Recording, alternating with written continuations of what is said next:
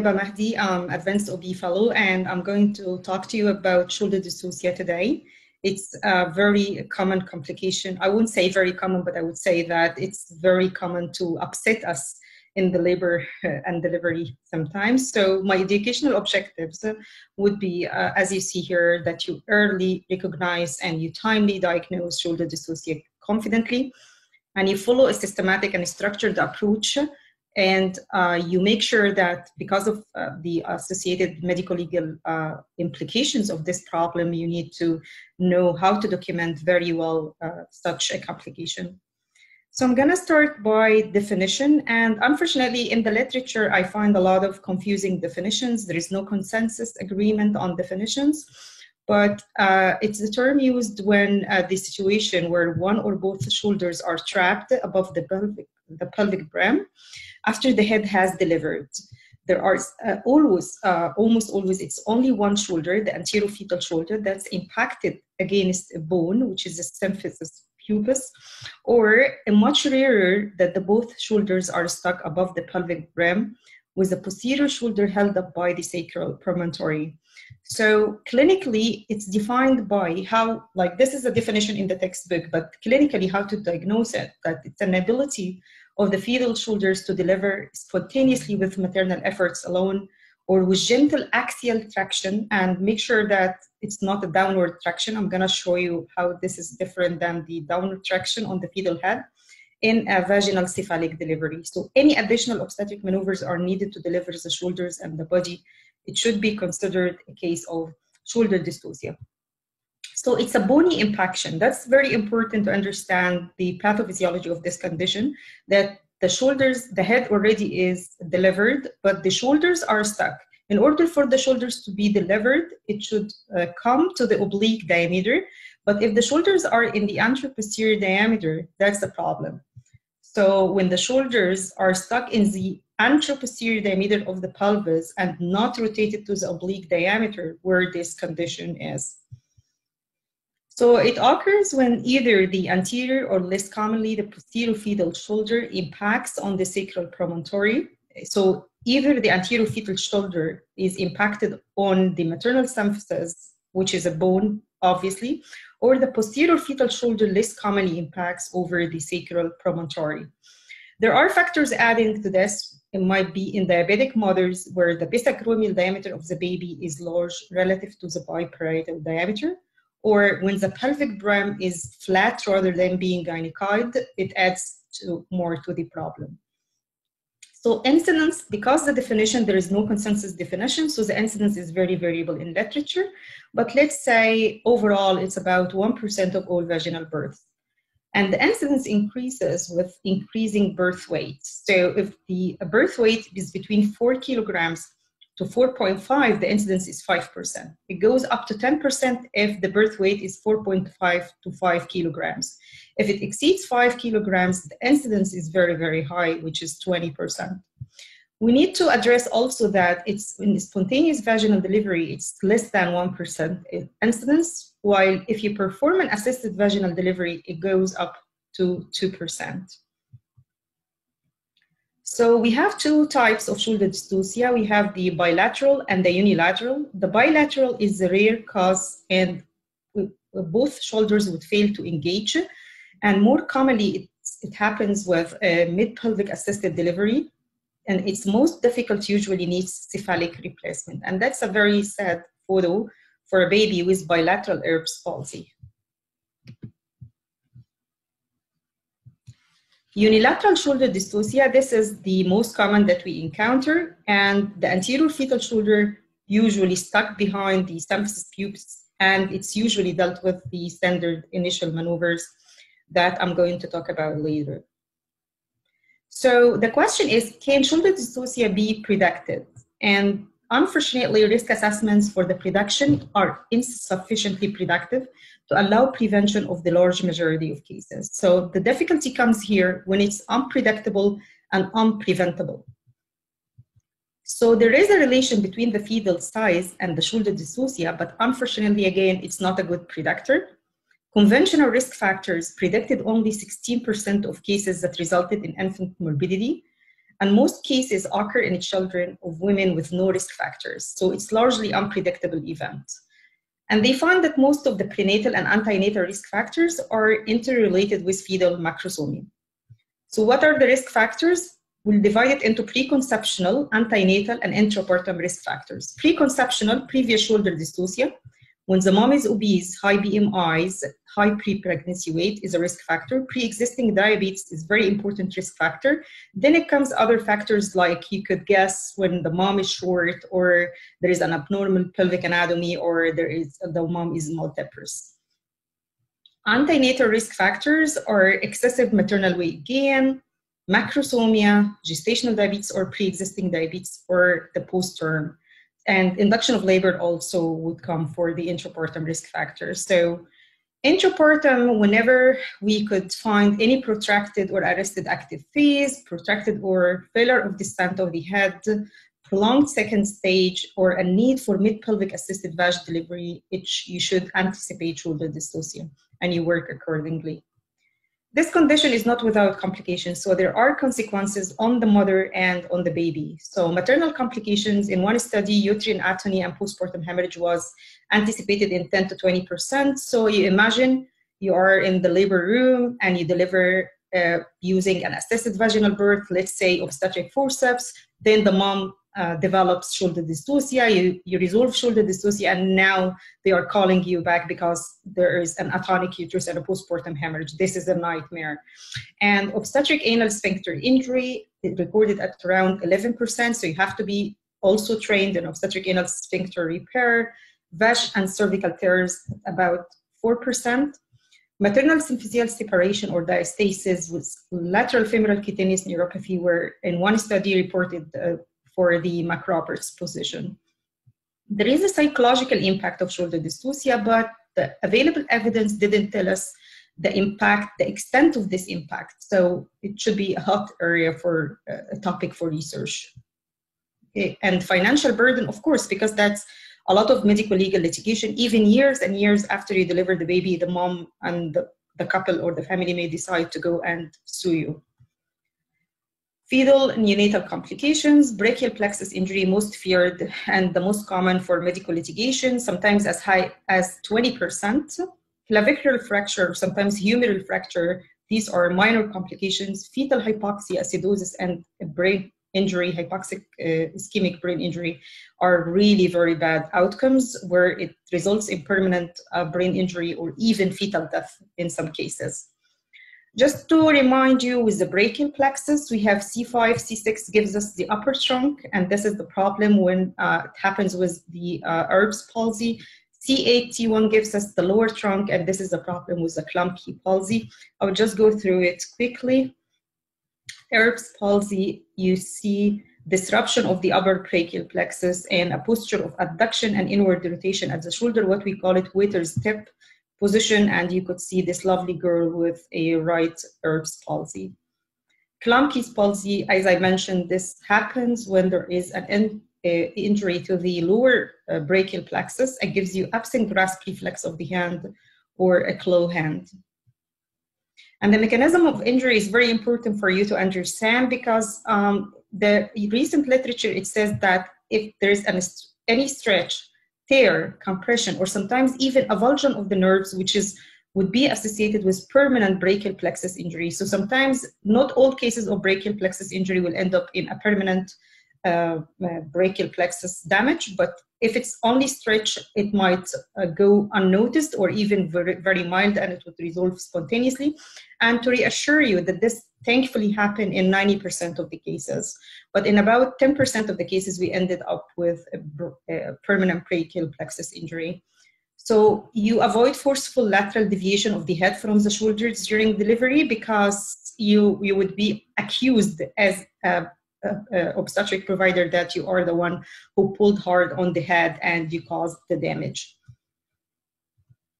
And recent studies also suggest that intrinsic uterine contractions may add to the injury. So what I would advise you, you remain calm when you diagnose shoulder dystocia. Ask the mom to stop pushing if you need some time to enter the vagina, do some maneuvers, or you need some time. Don't let the patient panic and push all the way through. And don't pull on the head in the wrong direction. The traction should always be axial. The head is at the direction of the fetal body. It never be in the other direction. That's bad. So this is a nice video. It demonstrates how shoulder dystocia happens.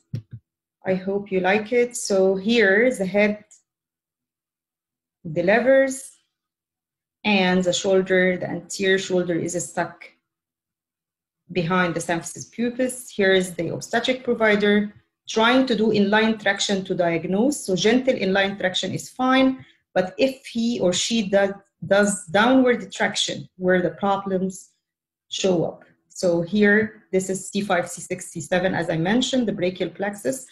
And when you do downward forceful traction, you ended up with tearing, compressing, or even complete rupture of the nerve, which is associated with permanent injury. So we don't want this ever to happen. So other complication, fracture clavicle, yes, it's a minor complication. It heals spontaneously. You shouldn't be afraid of clavicular fracture. And this is the least to happen in a difficult case. Fetal hypoxia is the most feared. Head shoulder interval, if it exceeds 7 minutes, there would be a brain injury. So our aim would be less than 5 minutes, because studies found that umbilical artery pH falls at a constant rate of 0.04 per minute following delivery of the head. Although for you who are very updated reading about this, you would find that there is an update saying that cases of severe shoulder dystocia are associated with pathological CTGs. They don't follow the same pattern of death. So they are studying this. This area is under study now to make sure that is it constantly dropping, and is it like related, the brain injury that happens in difficult cases, is it related to the intrapartum events, or is it related from antenatally or pathological CTGs developed during intrapartum?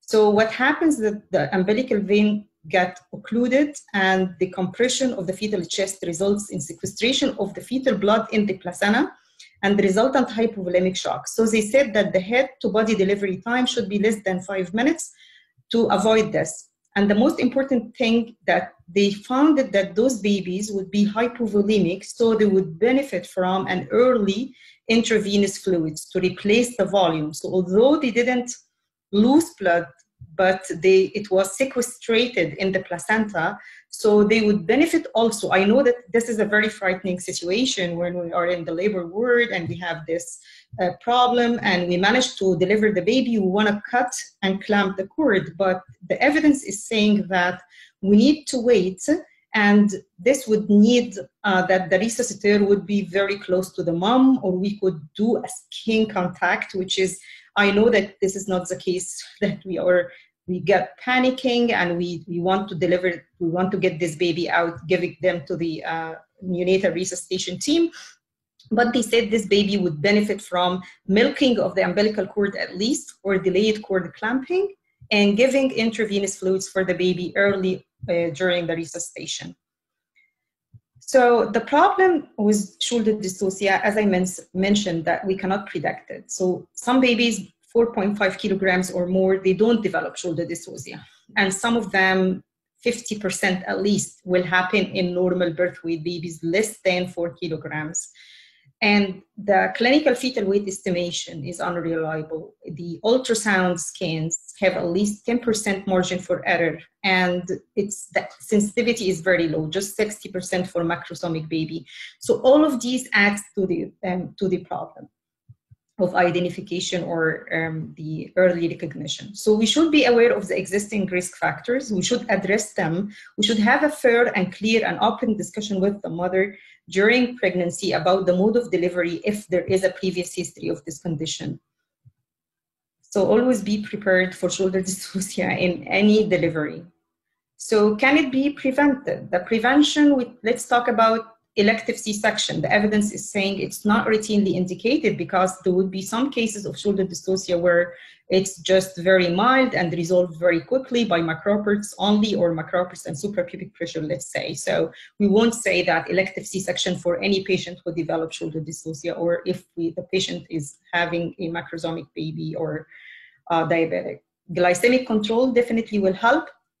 Controlling the weight before pregnancy and during pregnancy is very important. Some advocate that, delivery in alternative positions, like midwives, sometimes they deliver in the all fours routinely, or putting the patient in McRoberts for us would be preventive measure. Yes, sometimes. Previous shoulder dystocia, this is a challenging situation where the mother, she has a baby with a previous shoulder dystocia before. What would be the decision how to deliver her next time? Actually, the evidence is equivocal. So either elective C-section or VAG delivery is appropriate after a previous shoulder dystocia, and the decision should be made by the woman and her providers. So if the woman has a previous shoulder dystocia, so this depends on the severity of that previous neonatal or the maternal injury. What was the fetal size? What's the current fetal size? What's the maternal preferences, concerns, or choice? So all these factors play together and needs a senior input from a senior consultant or a senior obstetrician to talk to the patient and discuss things, because some of the litigation cases, women, they said that I've never heard about the term shoulder dystocia, or my doctor never told me that, he didn't offer me or she didn't offer me an elective C-section, for instance, I would have chosen that. So that's important. When it comes to recognition is very important. How to recognize this case? You do gentle traction. Again, gentle traction, axial traction in line of the head and body together, and it doesn't work. So this is a gentle traction that doesn't work. Or you see this sign, turtle sign, not this one, this one. So the head is delivered, it's popping back into the vagina, and the shoulders, now you understand that the shoulders are stuck. You call for help, activate institutional protocol, and you start maneuvers. So your goal for the management is to safely deliver the infant before asphyxia and or cortical injury develops, and this would be okay to do so in 5 minutes. So we do have only 5 minutes, and we need to use them very efficiently.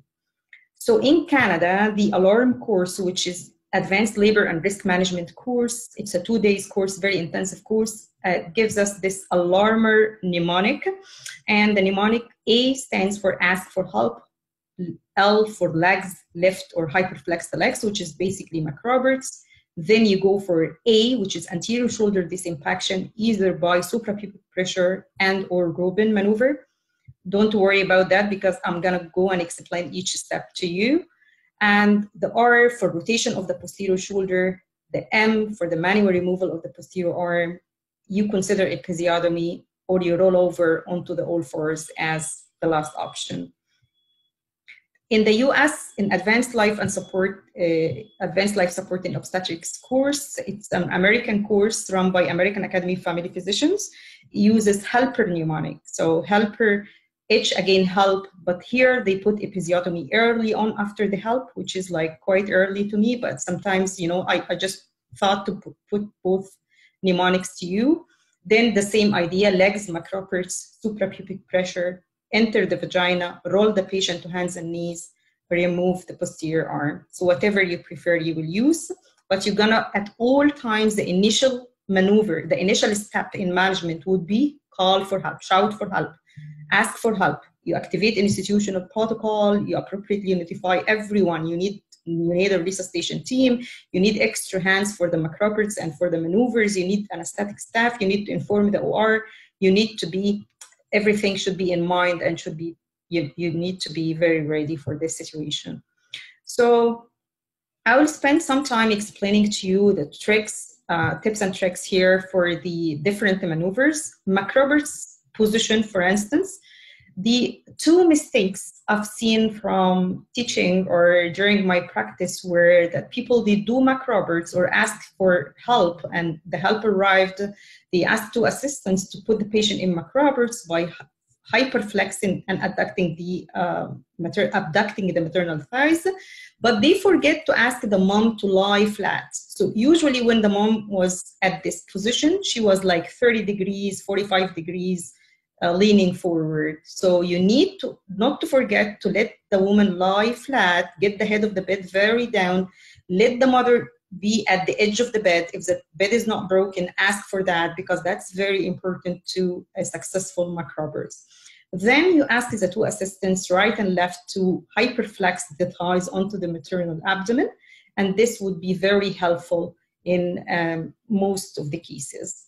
So this is a demonstration to show you what happened when we put patients in macrobirths. This is the sacrum, and this is the diagonal orientation of the symphysis pubis. So what will happen with the macrobirths, that the symphysis will move caefalt towards the maternal head, and the sacrum will go backward, and the lumbosacral spine is flat. So all of these changes would change the orientation. It doesn't change the functional size of the pelvis though, but it would change the orientation of the maternal pelvis and the fetal shoulder. It will help the anterior fetal shoulder to come underneath the symphysis and be delivered.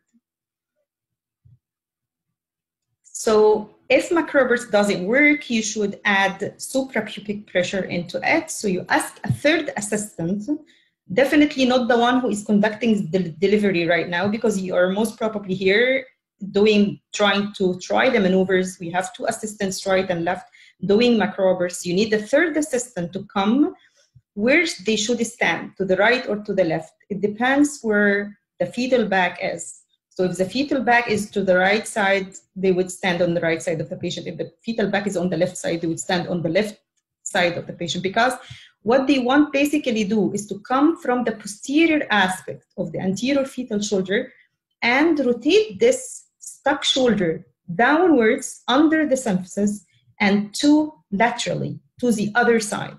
So if the head is looking at this, you would rotate the baby towards this direction, because if the head is looking that way, the back is on this side. So that's the idea of the suprapubic pressure.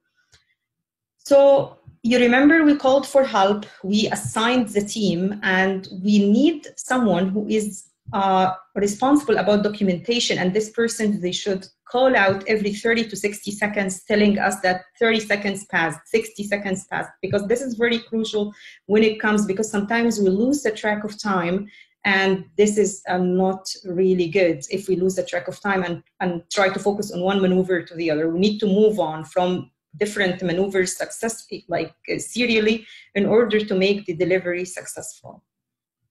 So again, this is the idea of the suprapubic pressure. Just to let you know that suprapubic pressure is called Robin 1, because I'm gonna talk about Robin 2 later. And Robin 1 and Robin 2 share the same idea. So you need to remember that.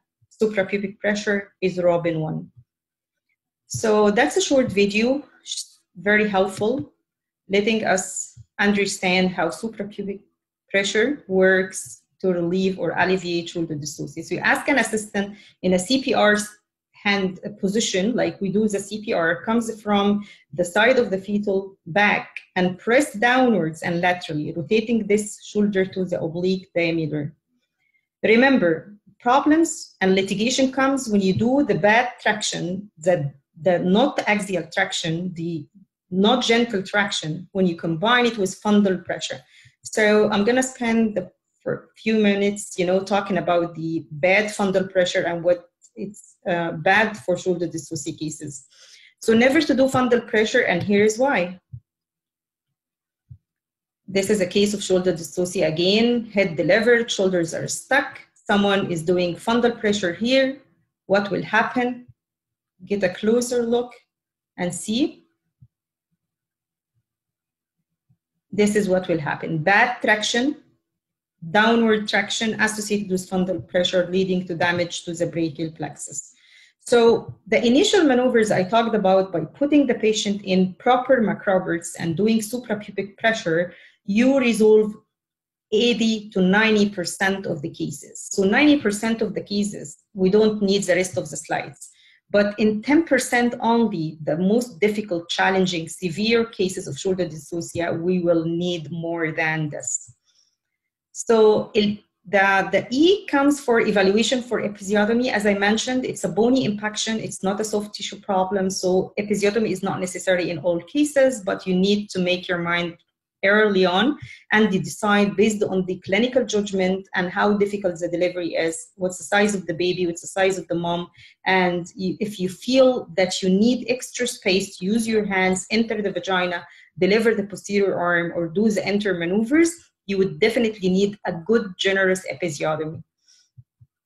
So at this point, you either you go and deliver the posterior arm, or you proceed to rotation maneuvers. What I felt is that North American practice would go for delivery of the posterior arm. When I was in Ireland, we go for the rotational maneuvers first before delivery of the posterior arm, but it's at the discretion of the obstetric providers, because it depends on what's your level of comfort, what's your level of training with those maneuvers, and the evidence. There is no procedure or, like intervention superior to the other. So either to deliver the posterior arm, or you go and you do the rotational maneuvers, both are the same results. So removal of the posterior arm, you follow the posterior arm down to the elbow. Now, another trick I need to tell you about that two things. The first thing, when you want to introduce your hand inside the vagina, you used your cup hand. You would never use the thumb like this. You'd use your hand like a Pringle. You insert it inside the vagina in the posterior, in the hollow of the sacrum. So the sacral hollow is your key to the vagina because that's the widest part. So insert your hand on the posterior vaginal wall, and here you follow the posterior arm of the baby down to the elbow. You will usually find it anterior to the chest. If you couldn't find it, if you find it beside the body, you would just flex it by pressing on the cubital fossa. Then you grasp the forearm, not the hand though, not to injure the baby. You swipe it across the chest and you deliver the posterior arm. So that's the idea of delivering the posterior arm. You never grasp the hand, as I mentioned, because you might lead to fractures. So here, what I was telling you, that you insert hand, this is a wrong one though. I just put the slides to show you. You cannot put your finger like this. What's recommended that you cup your finger in a Pringle way, like you insert it, you cup it inside, you put your thumbs inside your hand, you insert it in the sacral hollow, and you try to reach the posterior arm. If it's not flexed, you apply pressure on the antecubital fossa. Like you try it on yourself. If you apply pressure here, this would be flexed. When it's flexed, you slide your hand, you reach to the forearm, then you swipe it across the chest and you deliver. That's the idea of delivery of the posterior arm. Then, when you deliver the posterior arm, now the diameter would be 20% less. Instead of the pes acromial diameter, you are 20% less than this diameter, and you could do the delivery easy.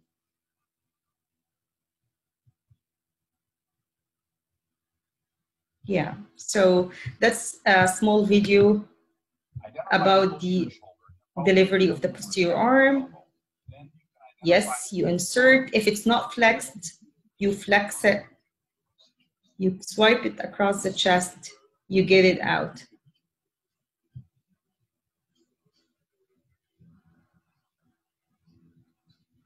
Then you deliver the baby. There is another new technique. It's actually like 4 or 5 years now, called posterior axillary sling traction. The only drawback of using this technique is that you apply more pressure on the posterior shoulder and posterior arm, that you result usually in humeral fracture. But if you compare humeral fracture to the risk of the baby dying during this birth or developing a permanent brain injury, you would say, I would choose humeral fracture. So what will happen that you get a feeding tube, you try to pass it under the axilla of the baby from the posterior shoulder, you pass it the other way, then you grasp it with a clamp, then you apply traction force on this clamp to deliver the posterior fetal shoulder. So instead, this is important when you don't find the space inside the mom to go and do all the previous maneuvers to deliver the posterior arm. You could use the posterior axillary sling traction, but you got to bear in mind that this is associated with a higher risk of humeral fracture. So that's a link on the YouTube. I won't open it now, but I would send it with my set of slides if you want to see how to demonstrate the posterior axillary sling traction. So now the delivery of the posterior arm, either using your hand or using the sling traction, failed. What are you going to do? Your options now is to enter the vagina and do the internal rotational maneuvers. So internal rotational maneuvers, we have 3 of them. The first internal rotational maneuver is called Robin 2. And Robin 2, if you remember the slide when I told you, remember that Robin 1 is suprapubic pressure. What we do in the suprapubic pressure, that we press on the posterior aspect of the anterior fetal shoulder and we try to rotate it externally to the oblique diameter. We do the same, but from inside the vagina. So we enter the vagina on the posterior aspect of the anterior fetal shoulder, and we exert pressure trying to dislodge this anterior fetal shoulder, bring it to the oblique diameter, and delivering the baby. So this is what I mean. Here, the head is delivered, shoulders are stuck.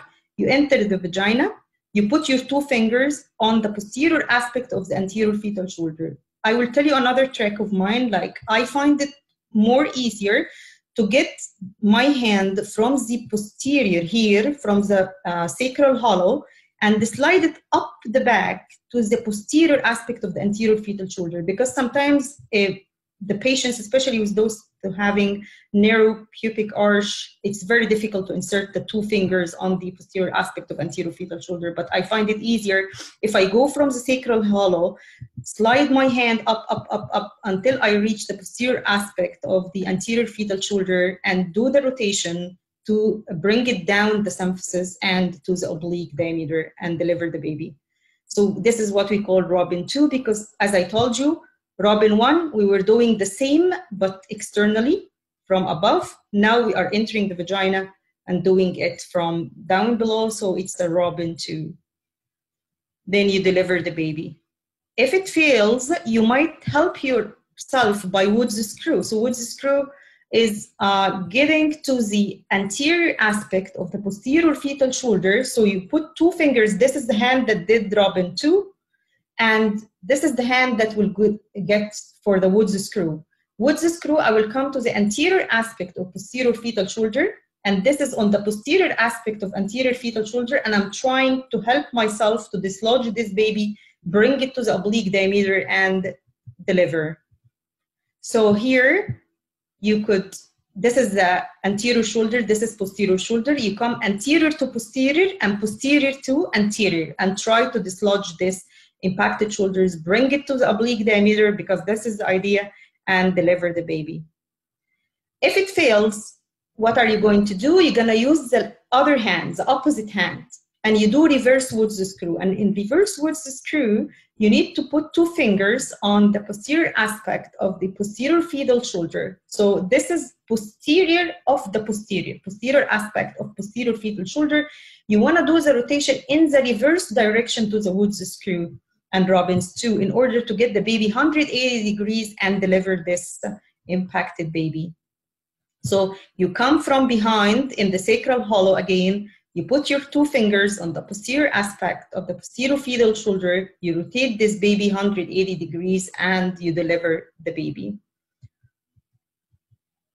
If all of the above mentioned measures fail, most probably you are now 4 minutes or 3 or 4 minutes past, you roll the patient, use the midwife Gaskin maneuver, you roll to the all fours, and she said that the evidence is saying that, you know, this increases pelvic diameters, gravity would help, changing the maternal position might help the dislodging of the impaction. Midwives are like a lot of more than us, more trained on delivering patients in this position. For me, it's kind of scary, or I am not well trained to deliver in this position, but it works, especially with difficult cases. But for us, the difficulties come with the patient hooked up to monitors. What if the patient on epidural anesthesia? Like, there are some difficulties to perform this in hospital setting, but I'm saying if it's a last resort, we could do it. So this is Gaskin.